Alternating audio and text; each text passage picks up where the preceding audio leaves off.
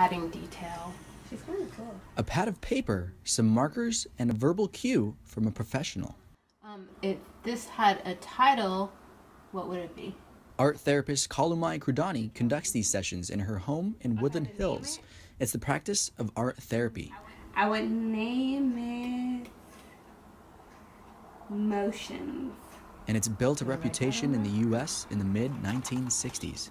Art therapy is traditional talk therapy. It's utilizes the same thing, but you use art as a tool within the therapy.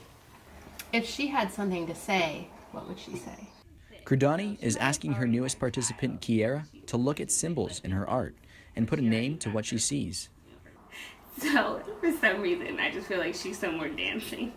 I don't know. I didn't expect too much. I expected it to be different, and for me to control my answers. Rather than talking about themselves, all of a sudden they're talking about the art and stuff magically comes out. I definitely felt myself talking to myself. And it tends to be a lot faster, too, than just talk therapy on its own. And I was like, oh my God, I'm talking too much. Like, I'm saying too much. Like, let me be quiet.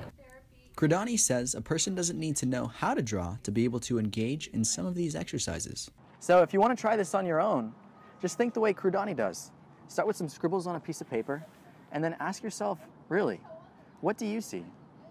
In Sun Valley, I'm Aaron Lanuza.